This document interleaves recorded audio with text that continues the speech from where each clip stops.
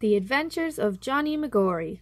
Johnny Magory and the Wild Water Race by Emma Jane Leeson, illustrated by Kim Shaw.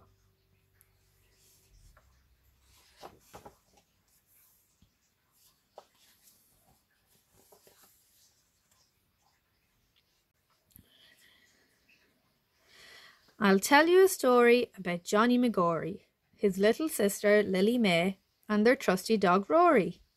The clever two are 3 and 7 years old. They're usually good, but they're sometimes bold.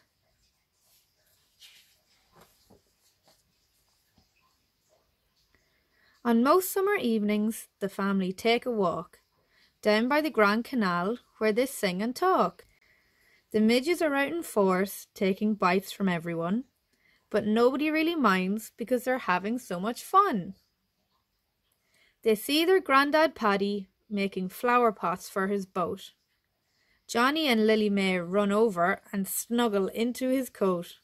"Sure, look it," says Paddy. "Will you join me on a cruise? There's a problem with the lock gate and there's no time to lose."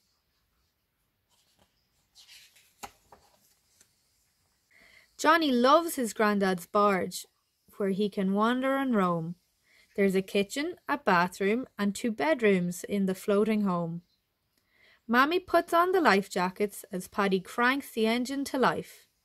The kids love the orange life vests with the white reflective stripe. "The canals were made years ago for barges," Paddy shouts, "for a path through Ireland so merchants could get about. Their faithful horses would pull the barges full of cargo along. The men would laugh and talk and sing a boatman's song." Johnny loves listening to Paddy as he stands and helps him steer, and he learns more about Ireland's canals every single year.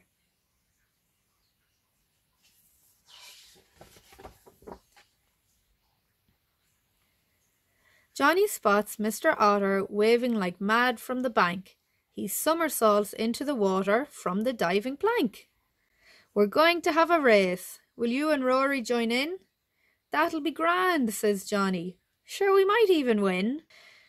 "Ahoy there," shouts Paddy as they approach the broken lock. He ties up Coola, the barge, on the black and wooden block.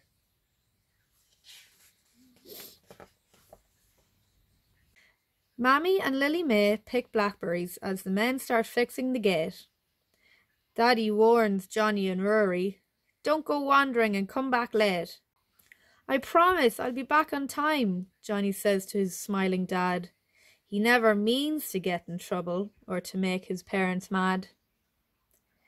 Mr. Otter leads them down the steep bank to a special place, to a stream that runs under the canal to have a water race.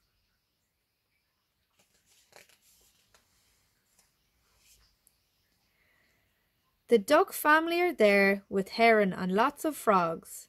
Dusty, the old barge horse, shows them a raft made of logs.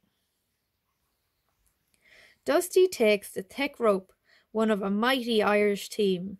He's going to pull Johnny and Rory down the shallow stream. Mr. Otter has a fine boat, made from moss and twigs and rope. The duck's boat is made of lily pads and is the fastest, they hope. Heron is at the starting line, getting them ready to begin. Miss Swan is at the finish line to see who will win.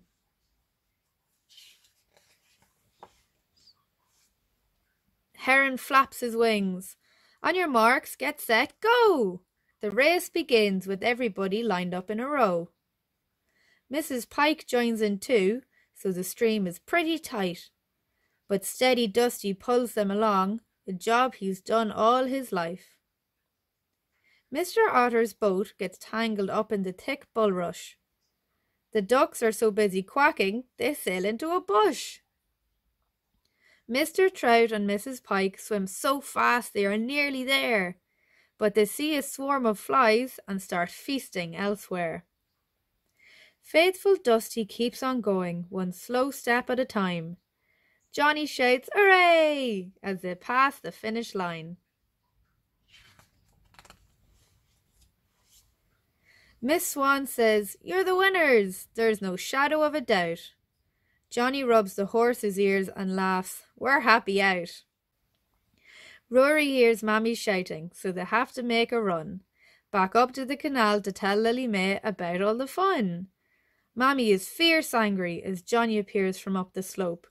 You put the heart crossways on me, she says, untying the rope. I'm really sorry, says Johnny. I didn't mean to be late. Don't worry, says Paddy. We've just finished the gate.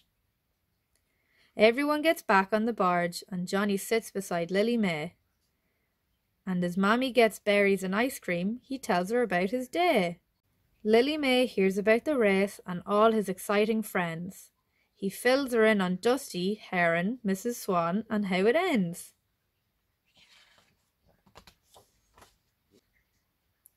Lily May can't wait until she's old enough to go. I'm dying to join Johnny and Rory on the adventures they do.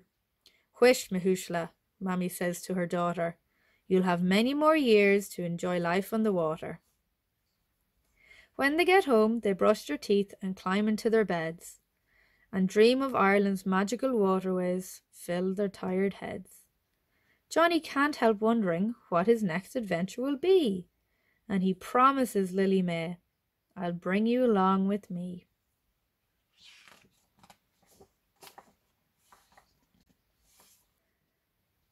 Now guys, can you name Johnny Magory's friends?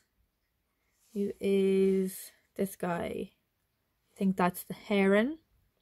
This is his dog. Do you remember his name? That's Rory. And then the horse is called... oh, I can't remember. Yeah. The horse is called Dusty. And there's a fish, I think that's called Mrs. Pike. And who's this? This is the otter. And there's the little ducky. Did he have a name? I don't think so.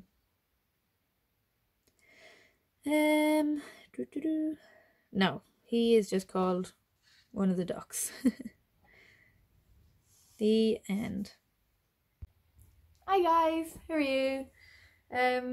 That was the most Irish story I have ever read. With all the little Irish sayings and slang. I hope I pronounced all of them properly. Some of them I wouldn't even hear that often. They're a bit more country than where I'm from. But it was a good story, and I have some Irish activities for us to do today.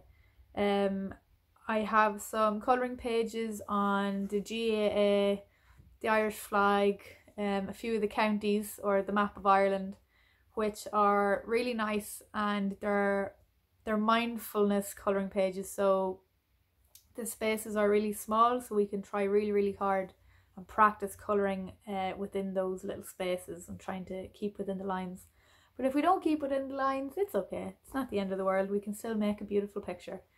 And as well, I have some information on Éireann na Bhíodhán, which is our national anthem, the soldier's song. Just because I thought the book was so Irish, might as well do a few more Irish activities. So the PowerPoint is just a bit of information on how the anthem was created, around what time and who wrote it, and then I'm pretty sure it has it in the Irish version, which is the one that we all sing, and the English version as well, which I'd never heard the English version until I read it in the activity, so it gives you a good translation. But it also has the Irish version, and there is a MP3 file at the end of it with somebody singing it lovely in the Irish version. But if that doesn't work, you can go on YouTube and have a look for it, because there's loads. So I hope you enjoy them, and I will see you in the next video. Slán!